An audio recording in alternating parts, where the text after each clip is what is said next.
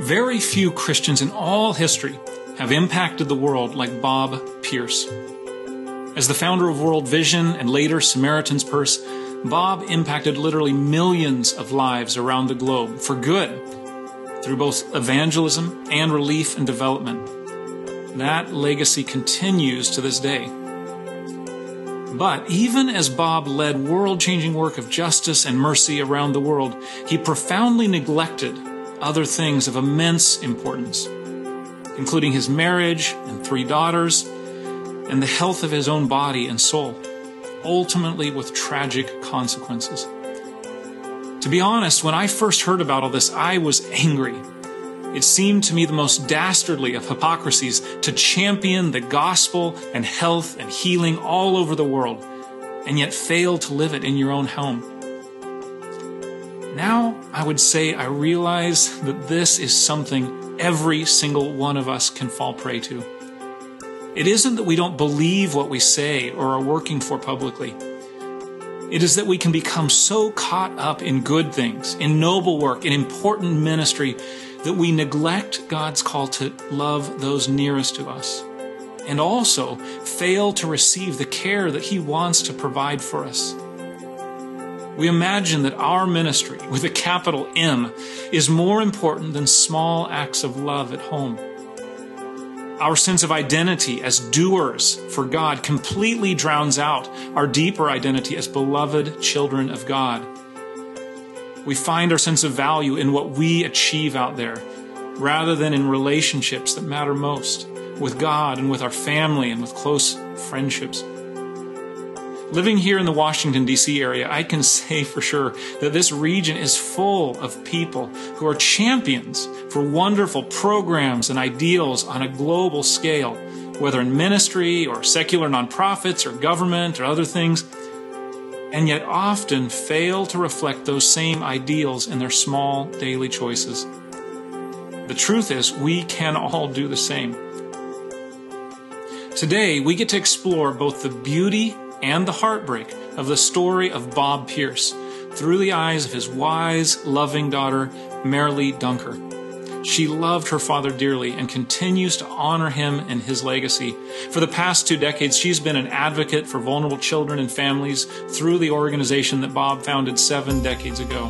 But Marilee also is unflinchingly honest in describing what happens when we put external ministry above the care of our soul and the people that God has placed right around us each day. Marilee ultimately reminds why justice work and the inner life must always remain together if we are to live the life that God intends.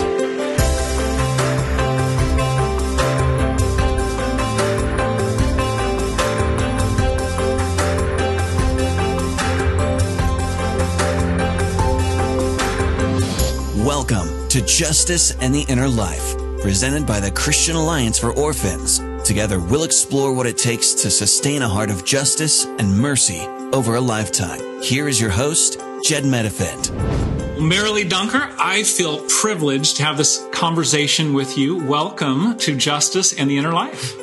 Thank you so much. It's my joy to be here. Well, let's just jump right in. Since your early childhood, you have really been right at the center of the heart of advocacy and service to orphans, to families and others in deep need, particularly as your father, Bob Pierce, was founding and building World Vision. It strikes me, Marilee, so many people who are in that cauldron of all that comes with deep, intense ministry like that often come out as adults, either viewing that experience and speaking about it in exclusively positive terms, or very bruised by it and sometimes even angry. And I was just so struck by how your book and other speaking that you've done over the years has woven together both the beauty of ministry like that and the wonderful experience when you see God working and you get to be a little part of that. And yet right alongside that, also speaking just very frankly, about the painful consequences that can happen when we engage this work without a sense of our finiteness or limits or healthy rhythms that God calls us to live within. And so I'd love to explore that together. And let's start with the beauty of that. And I would just love to hear, what do you recall as some of the sweetest memories of your childhood with your father founding World Vision and building it to impact so many lives for good?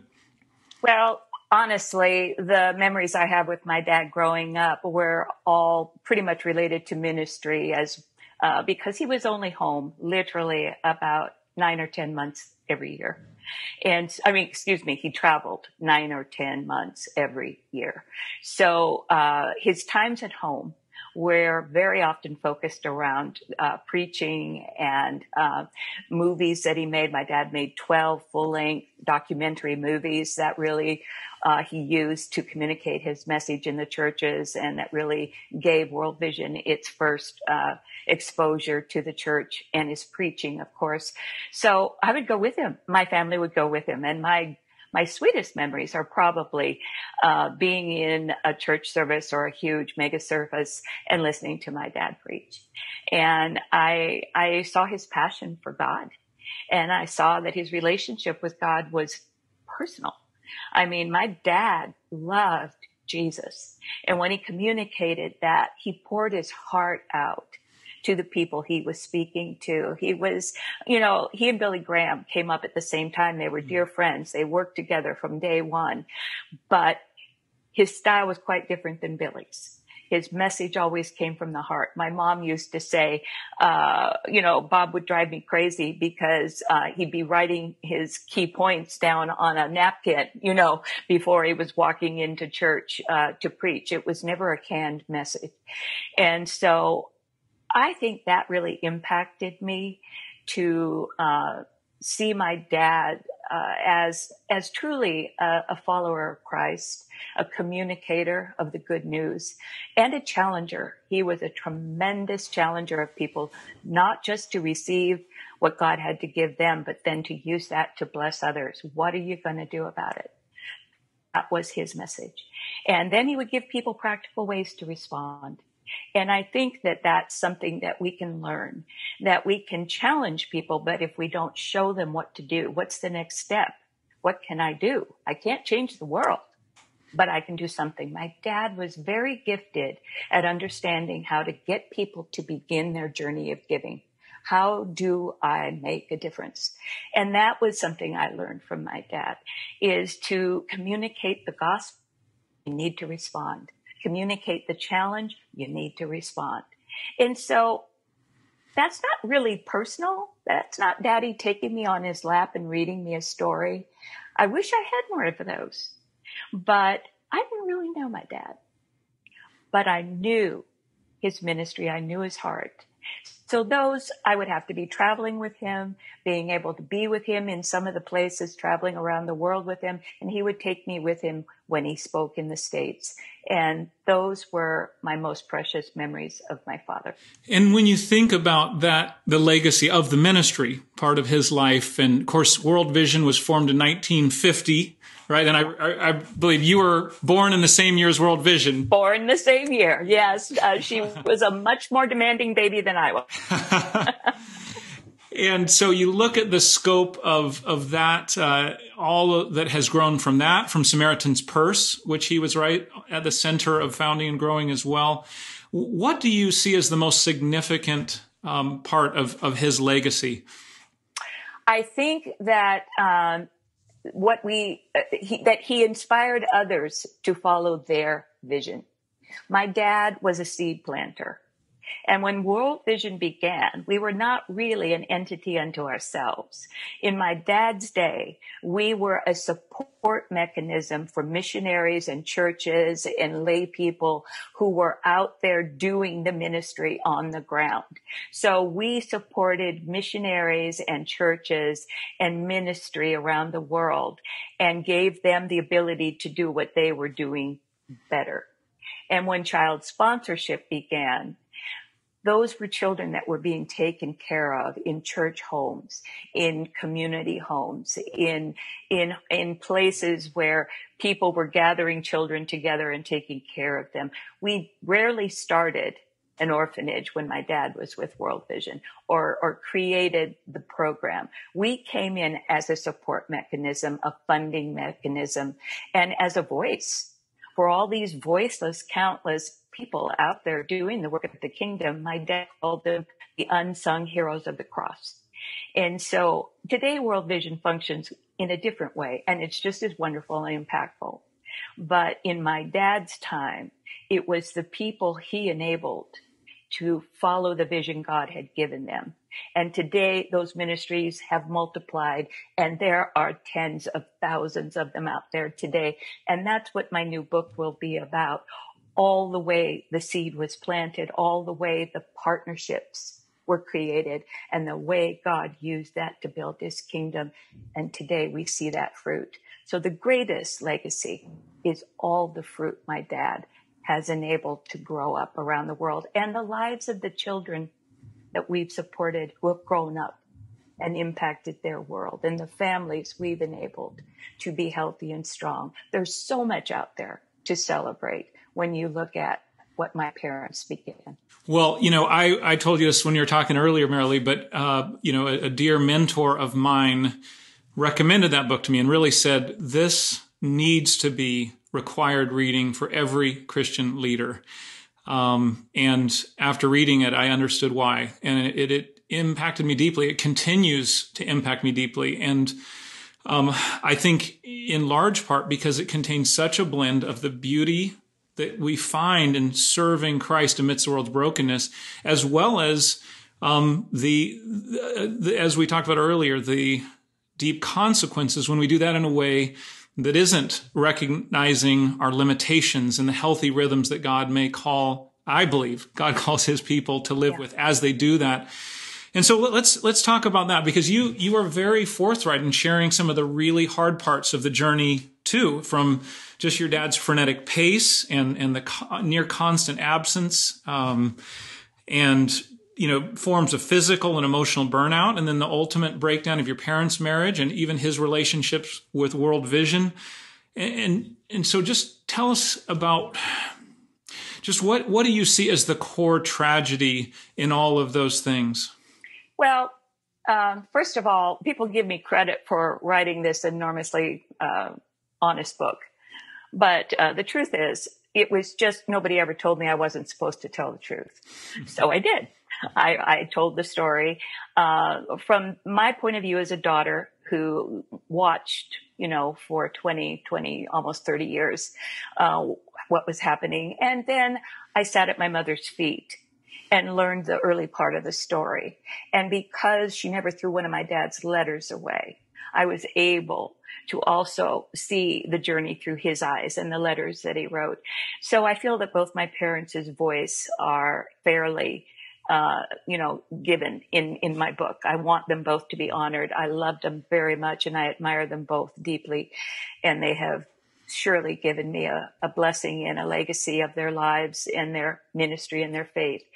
But I think that because God had chosen Bob and Lorraine Pierce to truly change the world, we all say we want to be world changers. Well, we all do change the world. Every one of us. And I give a good teaching on that, because I don't care who you are, you change the world for the good or for not good.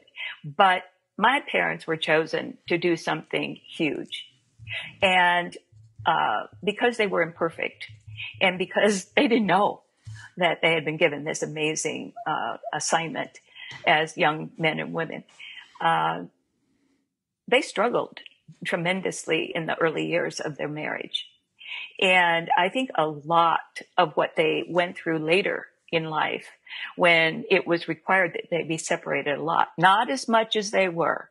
I will say that nobody needs to be gone from his family these days, 9 or 10 months, a year. But you have to remember what travel was like in my dad's time, taking those old big prop airplanes, and it would take 4 or 5 days to get to the Orient not a few hours. And communication was so poor. And there were many, many challenges to what God called my dad to do. But there were also wrong choices. And I think the great tragedy in many of the things that I watched in my parents' lives and then could look back on as an adult, a parent of my own children and a wife, a lot of it was unnecessary. And when I look at my dad's life in particular, I think the things that I see is he was part of a generation of world changers. They all started together in Youth for Christ, Billy Graham, and you can just name dozens of others that they were all friends. They were all prayer warriors together. They went out to change the world for Jesus and bring the gospel to the entire world. But in that, there was a sense that it was God first, ministry second, family third.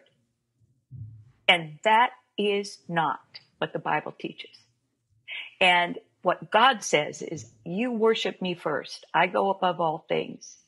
Then if you have a family, if I give you a wife and children, and even if you're not married, you have parents, you have brothers and sisters, you have people God gives to you in a special way to be your people.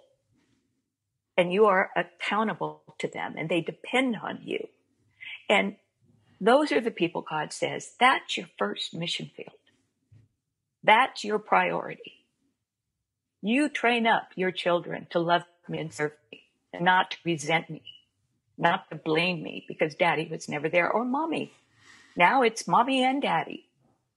And my dad came up in a generation when there are so many children who fell by the wayside, not because they weren't loved. My dad loved me, but he would literally preach on this. And he is recorded as saying, I made an agreement with God. If he'll take care of my little lambs at home, that was me, my sister Sharon, my sister Robin, I will take care of his little lambs overseas. See, that was not biblical ground. My dad was building from a false premise, but it was one that many people applauded and admired and said, oh, that's amazing. Everybody but my mom, who was left alone like a widow. She was an evangelical widow because my dad was off taking care of everybody else's children, but he wasn't home for his own.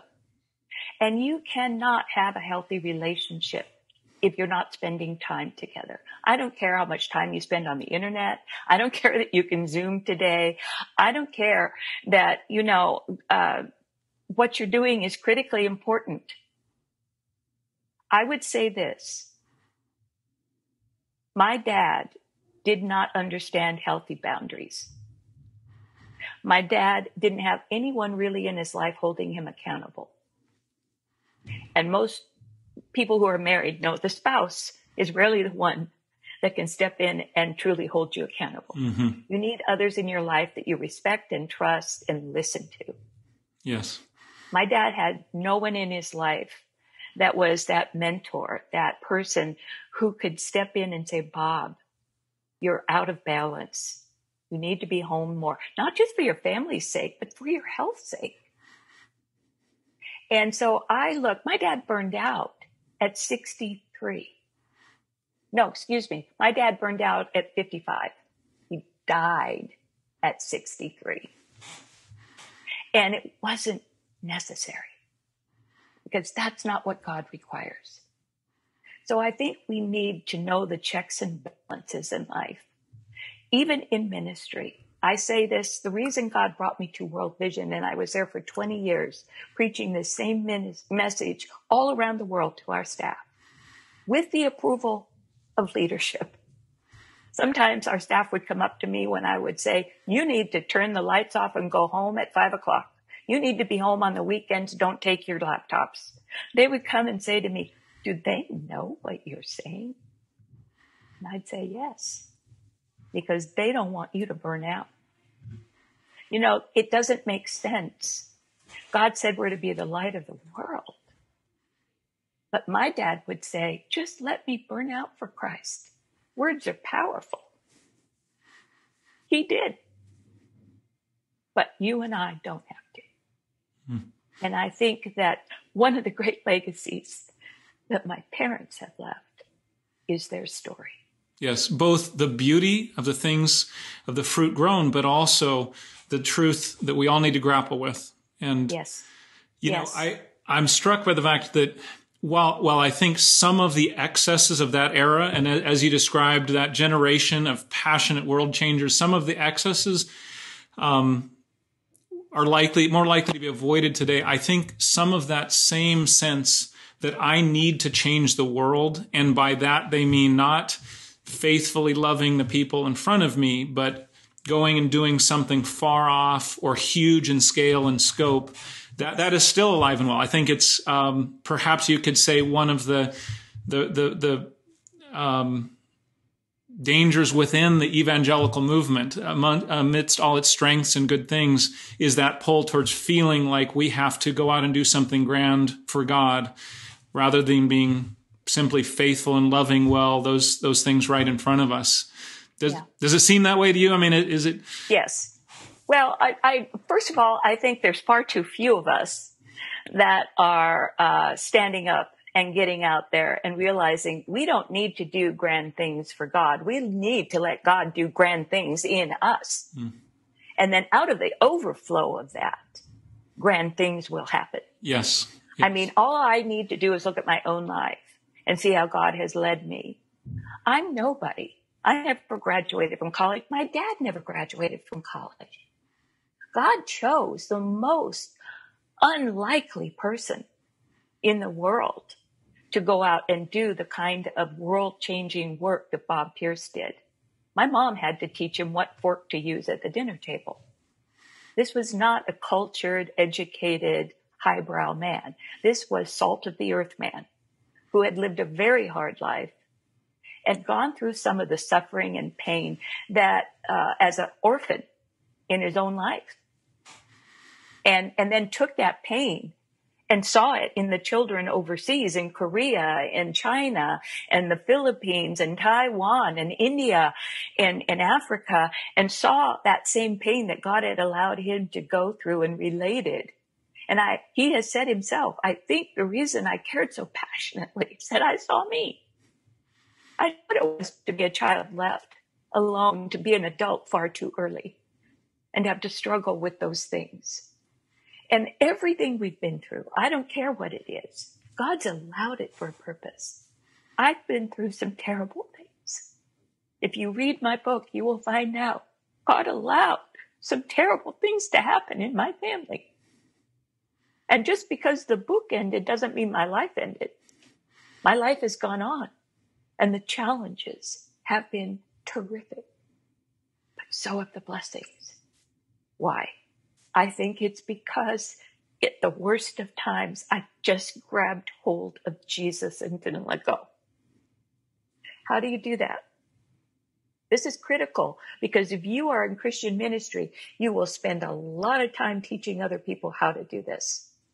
But often you will neglect doing it yourself. And I have told our staff, and I've told pastors' conferences and challenged them. As shepherds, are you doing what you preach?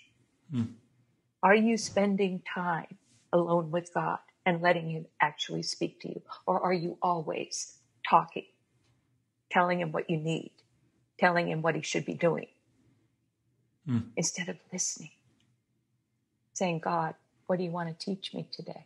Are you in the word significant amount of time? Not just going through your daily reading. Whoops, done. Are you feeding your soul?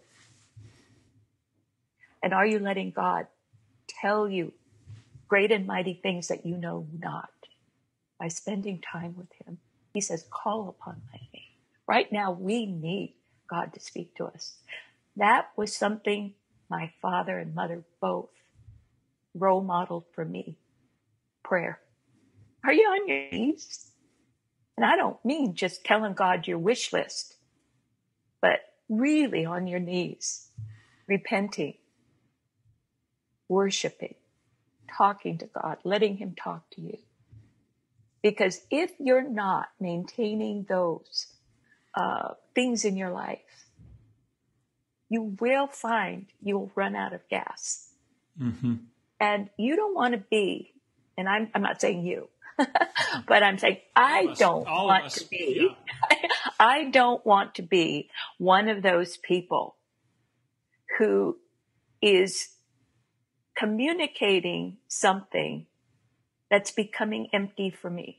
Well, it just strikes me that the greatest loss and tragedy of all would be to continually point people to Jesus and remind them that in Christ everyone is a new creation and that there is life to the full to be found there, and even help people enter into that and yet continually be not living it ourselves day after day. Yeah. And nobody intends to do that. That's not what we intend. We don't go that way. My dad didn't intend to forsake his family. I'm in a church right now that's very active, very amazing, spirit-filled and powerful. But our pastors do a checklist with one another every month. How am I doing? Just to sit down and hear what your partner has to say. And they do it with their kids. And I think, if my dad had ever thought to sit down with us and say, how am I missing it? I know I'm gone a lot. What am I not seeing? What do I need? Oh man, we would have been bowled over, and we could have helped him see where he was overdoing. And what a reminder that this problem endemic to ministry and leadership in the name of God has that constant pull towards the excess of labor, work relentlessly, be caught up in this grand vision and neglect to love and care for those nearest to you or do those things that are most important. Yes. And it was Moses too, right? That later on he was burning himself at the candle at both ends, and his father-in-law Jethro comes to him and says, "Hey Moses, you need to slow down. You need to delegate more." And thankfully Moses listened and did change gears there. Yes, and I think that was a huge, also the thing that my dad just did not understand, and he had no role models for this. They were all this way. It was an amazing generation. They did incredible things for God, but there was a lot of damage done. Many of them burned out. Many of them had bad health issues. And because balance and rest, God rested on the Sabbath, on the seventh day. And the concept of rest for rest's sake, not because you don't have anything else to do, not because it's convenient, but because without it, you will not be able to finish the race. Bob Pierce did so much in a mere 25 years with his life. What could he have done if he lived another 25? I'm 71, and I think, oh my goodness, if my dad had just lived to be my age, what else would we have seen that God would have used him to do? And I just feel that we have to understand we are precious to God, and that's true of all of our children. So we need to make sure that we're taking care of the most precious gift God has given us, and that's our children and now grandchildren. Yes. And it's such a blessing to see the legacy of faith and passion to serve being passed down through not only my children, but my grandchildren. That's marvelous. Well, it strikes me, Marilee, you of course describe how your father died at 63, that he in many ways burned out at 55, and that, certainly there's a deep tragedy in just the loss of productive and fruitful years that could have, been from 6 to 65, 75. Who knows how many years further had he been in just greater health. But perhaps an even greater loss is just that he could have walked his years of ministry with greater joy, with greater peace, that your family could have had an entirely different experience through those years. And perhaps, although he would have worked less, even greater fruit could have come from those years. I really want to make this point too, and you said it earlier. while my dad was great at inspiring others to fulfill their passion and go for it, really, so many ministries are the fruit of things my dad began or helped to begin. But he was not a good delegator. Moses needed to learn to delegate. My dad was the voice of World Vision, the face of World Vision, the primary fundraiser for World Vision. He had the movies going. He was the visionary. He had so many hats, and he guarded them. They were his. And the idea of releasing, some of that to other people. And the other thing that is sad in a way is that there were probably others that would have stepped up and had an amazing experience, being able to be released to take charge of certain things. Mm-hmm. And there was opportunity missed. And it would have released my dad to feel like, okay, I don't have to worry about that because God has chosen another person to oversee that. Mm. And that would have been, you're right, given him more joy in the ministry rather than stress. Yes. You want to ask me, one of my greatest pictures of my dad is him preaching, but just sweat. It was like everything was so critically important. My dad just gave every ounce to everything. That's great, as long as you're refilling the tank. Mm-hmm. Yeah. He didn't know how to refill the tank. Yeah. Yeah. Well, it's like a law of spiritual physics that if we continue to pour out and pour out and pour out without taking those times to enable God to pour in, then we will very swiftly run dry. We are very finite creatures. Yes. Yeah. Yeah. And it strikes me that so much of that relentless drive to never stop, it is the strange sensation and false belief we have that it all depends on us, right? That it's all on my shoulders. And if I stop working, somehow the work of God in this world will fall short, rather than just saying, hey, my good Father is at work in this world and I just get to join him, and I'll join him when it's my time to join, and I'll rest when he calls me to rest, and I don't have to worry about the outcomes. That's so freeing. And yes, it is. And I think, the stories that I'm going to share in my new book, which is The Audacity of Faith, I would ask for prayer that I can get this finished, because it's been in the womb for 7 years. And one day, pregnancy. Yeah, I know it is, but God keeps adding to it. And so I know that, the time is right to give this, out into the world. But all the people who partnered together, the power of partnership. And that is one of the things I think God wants to teach us again. You don't have to reinvent the wheel. World Vision is very good at this today, in coming in and finding out who's doing something. That's what my dad would do. Who's doing something here about this? He'd see a need. Is there anybody doing anything? You're doing something. I can help you. And, the partnership, you're not losing anything to partner with someone. You become less. See, we're so afraid we're going to become less. They're going to become more. No, God will be glorified. God is the one who's doing this. So the power of partnership is something I really am trying to show in my book, because partnership, when 2 or 3 come together, one can put 1,000 to flight, 2 can put 10,000 to flight. You get 10 people going at the same time. You change the world. And so the power of finding those people who have the same heart and the same vision or a similar vision and coming together and not having to do it all alone.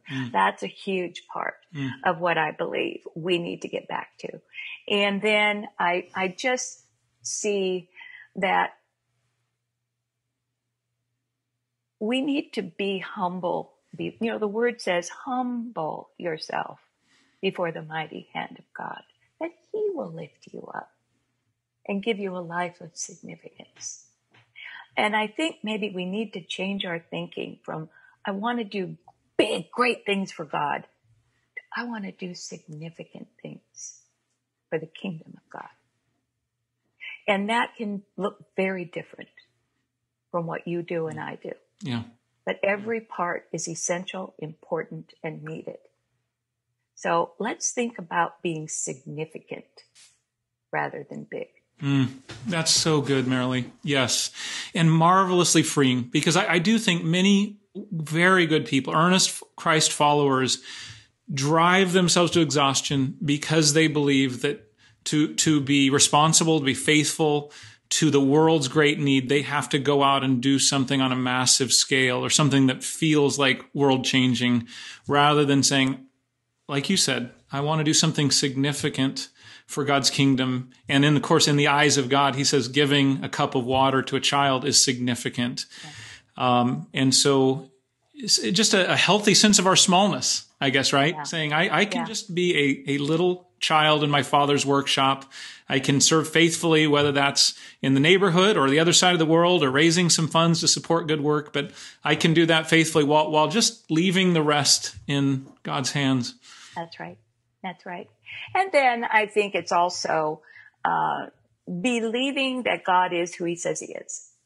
I have seen God work miraculously in my life in so many ways. One day I will write my own book. It'll be entitled Confession of a Christian Princess. And it will give me a chance to talk about all the great things God has done in me and through me and for me in my life. But when I look at my dad and his generation, they were men and women who believed God was who he said he was, and that God would do what he said he would do. And they staked their lives on it. They were willing to die if that's what it took. And so what I'm talking about here when I say balance and healthy boundaries and prioritizing your family, I'm not talking about not stepping out, like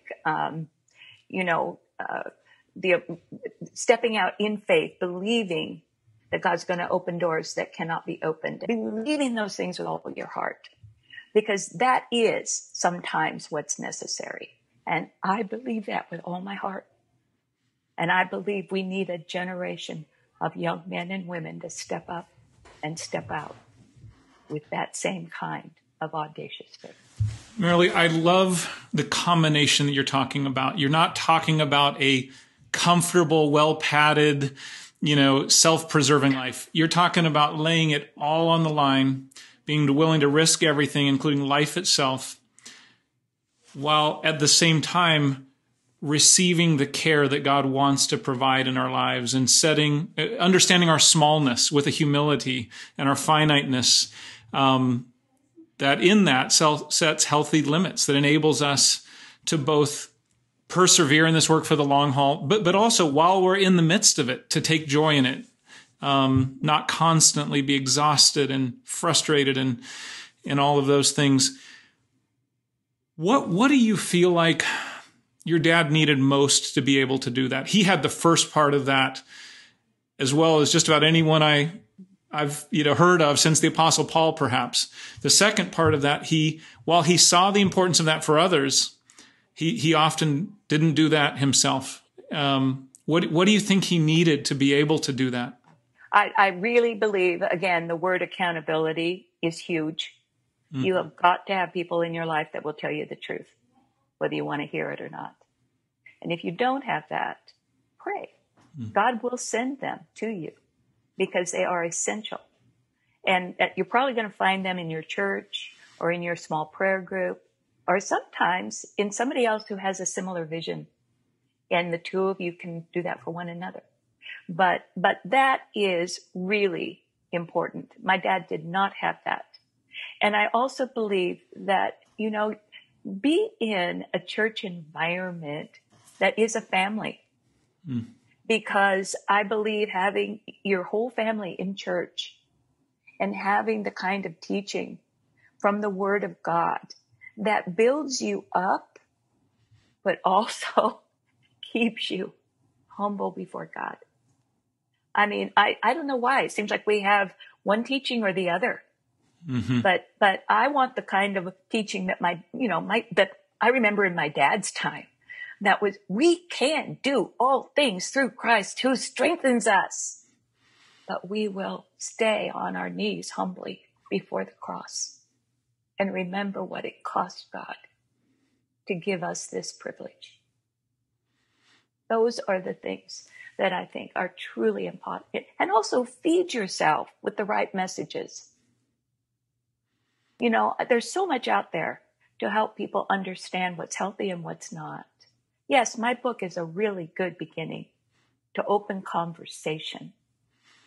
And I really think like I said, if my dad had just had the wisdom to sit down with us with an open mind and an open heart and hear whether he was hitting the mark with us.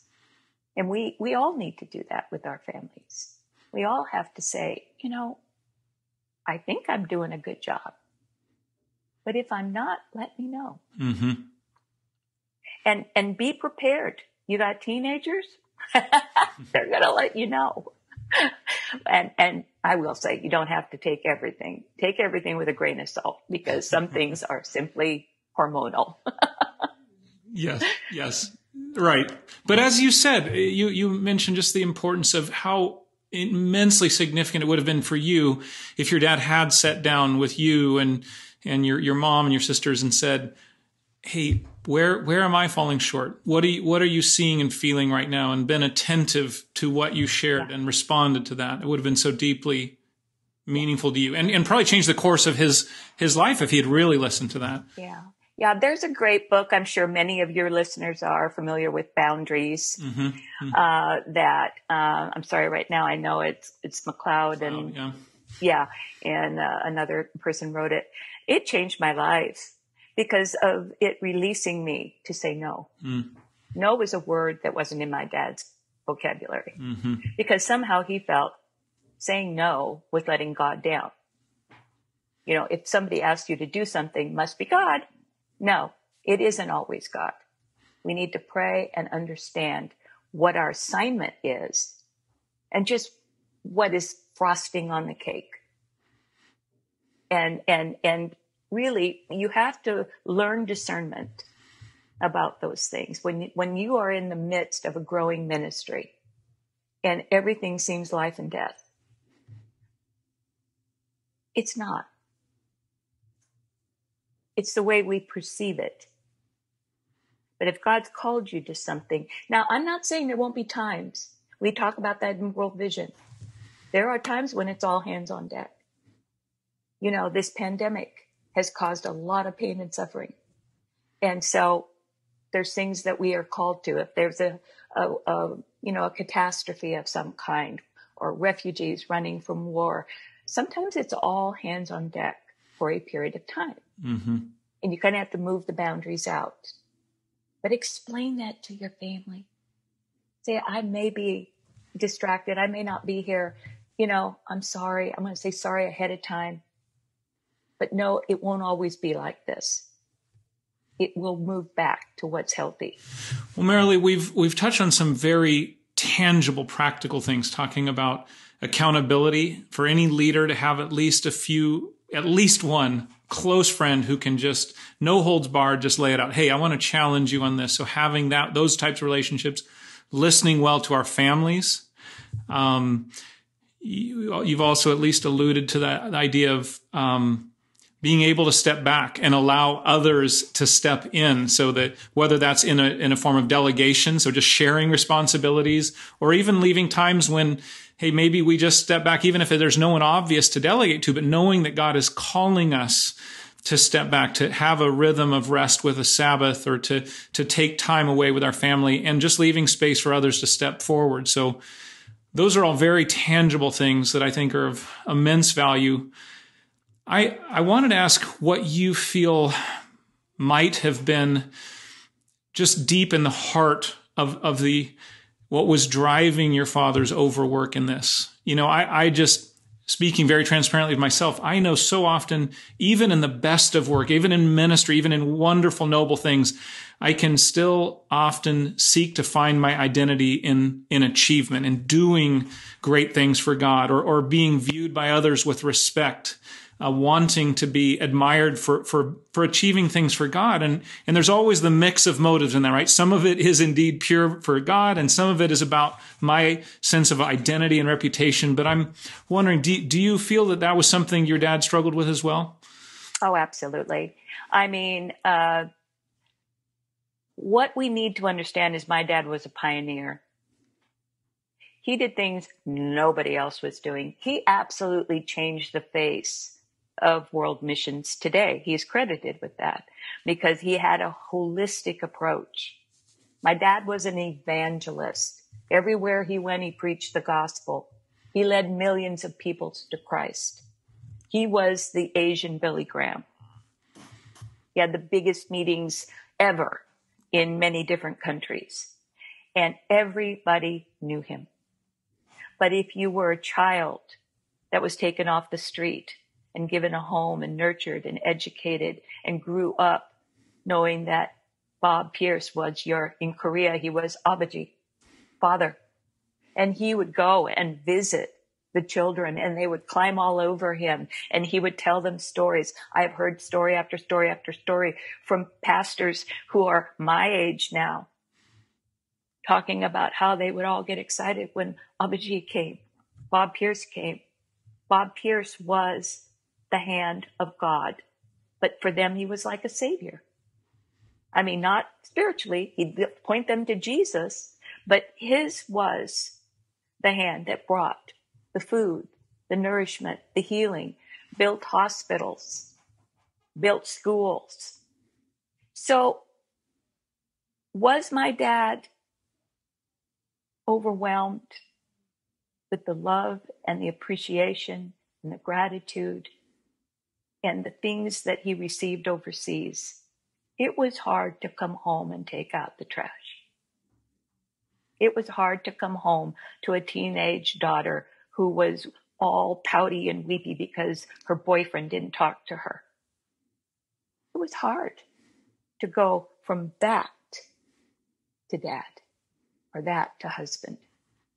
And maybe he stayed away more than he should have because he never learned to make that transition. And I think that that's easy to understand. What would you say to someone who just expresses feeling like it's impossible for them to stop? There's just so much need. Their organization maybe is struggling and they just feel there's children facing such difficult things and they just feel like it's impossible for me to take a break. I just can't take a Sabbath and rest each week. I need to keep going. What would you say to them in that difficult situation? I would say that you're making yourself God.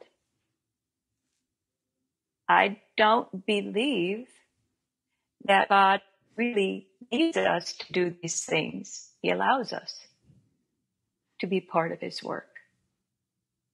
And I think you have to trust that if God is speaking to you right now and you're feeling the tug on your heart that you need to slow down, you need to find a way to deal with some of these things that you know are happening in your family, or maybe your own health. Maybe you're not healthy. You're exhausted. God did not desire you to burn out. If you don't have the joy in your ministry that you used to have, you don't feel God speaking to you the way you used to, that's because you're not in a humble place to hear. And I would say, start praying right now for God to show you how you let go of some things, how you come home and just spend time with your family. God, you say it's impossible. Is that a challenge to God? God, it's impossible for me to slow down. Well, what did we say? He is the God of the impossible. And he loves you. He wants you not to sacrifice your children on the altar of ministry or your marriage or your health. He will provide. Sometimes he provides in last minute ways, like he did the goat or whatever it was, the sheep, the ram. But I would say to you, the most important thing you can do is admit your need.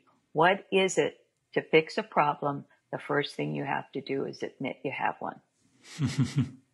Admit you need to slow down. Admit you need to trust God and let go of some things. Admit you need to add some people to your staff. Even though, it's going to be tight. They will bring things with them that you could never even imagine that will bless your ministry. Don't make the choice my dad did and do nothing. Or you may end up 63 years old with a lot of undone, beautiful things. And God will just say, I can't use you anymore. You're burned out. Taking you home. And I know that's a harsh word for some people, but I actually believe it. And I feel led that there are people who are in despair right now, who with all the things going on in the world have watched their ministries wither and die. And you're in despair. And I would say to you, God is also the God of resurrection. Spend this time with him. Stop looking at what you've lost. Start asking for new vision and believing that resurrection day is coming. And I really feel that's a word for someone. Thank you, Marilee. I do think many people need to hear that. And perhaps to become reacquainted with their Father and reacquainted with the reasons they came into this work in the first place, right? And very good. Yeah. Yes. Yeah. To understand that God's invitation to us is not to the relentless exhaustion that simply uses us up and tosses us aside. That certainly pouring out is part of God's purpose, right? And I do want to come to the end and leave it all in the field. And yet along that journey, I have every confidence that our good Father also wants to give us times of refreshment and renewal each week, which is why I think he established the Sabbath, not in a legalistic way, but he didn't make us for Sabbath. He made the Sabbath as a gift to us. And while we're not under the law and required to receive that gift, we're missing out, and when we don't. And that among other things is just one of his wonderful ways to pour in so that we can go the distance. And so that as we're doing it, we can do it with joy. Yeah, I think that's so key. And what you said that just rang with me is I want to pour it all out and leave it on the altar. And we all feel that way. But you do not want to leave a string of dead bodies. You don't want to pour out other people. Mm-hmm. You can pour you out, but you don't want to pour other people out. That's good. And I wasn't going to share this, and you don't have to if you feel it's too much. But if you read my book, you will understand that while my dad loved us, loved my sisters and me, and we were always on his heart. I've had so many people say to me, you have no idea how much your dad talked about you. You have no idea. He was a man of prayer, how he would pray for his family. Prayers were great. In fact, he was proud of us to tell other people. Didn't tell us. I didn't know that because he didn't tell us, but he would tell other people. That's great. A lot of the reason that my parents' marriage was broken. Guilt, sadness, the if onlys, the why didn't I, regret. And one of the things my dad said towards the end of his life was, he said to me, he had me. I went to see him. I was a mother by that time. I was 26. But he had me sit on his lap. He held me like I was a child, like he hadn't done when I was little. And he said, the only thing I regret is that you never knew your daddy. He knew he was dying from leukemia. That's a terrible regret. And I would ask that anyone listening to this broadcast understand it's not worth it. Think about it, pray about it, do something about it. So important, Marilee. Yes. It is not worth it, and it is not what God asks of us. No. It is not God's will for you and your family. Yeah. Jesus paid the price on the cross. so that we wouldn't have to. Yeah. And now we just get to join our Father in his work. It is not our work. It's not on our shoulders, That's right. ultimately.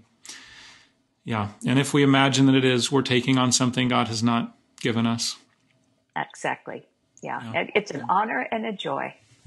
Be obedient, but, know that if you're in the middle of God's will for your life, it's going to include rest. It's going to include times with him. The healthy place is balance. Everything in life is about balance. Understand God's balance for you. Marilee, I hadn't been planning to ask this question. We can leave it out if, we ultimately decide to. But transparently, one thing I've often wrestled with is the passage where Jesus very clearly says that a good tree cannot produce bad fruit and a bad tree cannot produce good fruit. And yet in so many lives, and including my own, but I felt this so keenly in reading your book about your father, there was such good fruit and some very bad fruit right side by side. How do you process those things being so interwoven? Well, I think because we're all human, and I think that when we plant those seeds of faith and scriptural truth, everything that God blessed was according to his word in my dad's life. Then when we plant the bad seed, I used to tell my children this when I'd put them in bed and we'd talk about things, talk about the day, and I'd say, be sure and plant good seed tomorrow, because the good seed will produce flowers and fruit and good things. But if you plant bad seed, you'll get weeds. Mm-hmm. We both do both. We all do both. And my dad did it on a worldwide scale. Mm-hmm. My dad did nothing in a small way. He did everything big. Yeah. And so his vision was amazing. It was clear. It was huge. It was worldwide. But his blindness was also huge. There were blind spots. Yeah. And they basically produced some real hard things. Mm-hmm. And I think that God allows everything. My story, our story, is like a book of the Bible. My parents are like characters in the Bible. Yes. They're flawed. They're human. They sin. Look at what David did. Look at the ways Moses failed. Mm-hmm. And the disciples. Yeah. Absolutely. Good grief. Every single one minute Peter's walking on water, and the next minute he's denying Christ. That's who we are. Yes. And God understands that, and he will not condemn you for it. But you will reap what you sow. Mm. Just because we're Christians, that doesn't mean that changes. What a vital truth to remember. Both the law of sowing and reaping, and yet also knowing that God's grace is underneath it all and so much larger than even the biggest mistakes we can make. And I think one of the things that I would say is be someone who hears and is a doer. Don't hear this message and shrug it off. Do something about it if God is tugging at your heart. Now, some of you are doing okay. And you're thinking, I can think of 5 people who need to hear this message. Pass it on. But if God's tugging at your heart in any way about this, don't shrug it off. Because it's the people who hear and do who not only save themselves a lot of heartache, and grow in Christ and become more usable to God. You want to be usable to God. If you're living a healthy life, God will use you in ways you can't imagine. But if you can't be obedient in the little things, and some people think, well, my marriage, my kids, what does that compare to the world? Huge. God was going to kill Moses. Make sure you've circumcised your kids. You've done the things that you need to do at home. The word tells us that you're worse than an infidel. if you don't take care of your family. Well, Marilee, last question here. If you could sit down with your dad in his 20s, perhaps, or early 30s, vibrant young man, passionate for the Lord, earnest to go out and change the world, and you had a chance to just speak to him earnestly and give him advice for engaging that work, yes, doing it, but doing it in a different way, how would you encourage him in that? Well, I think I would say the same things I've been saying. Dad, I know your passion, and I think, I think about it. Everybody around my dad had this big vision. It was a competition. These were regular guys.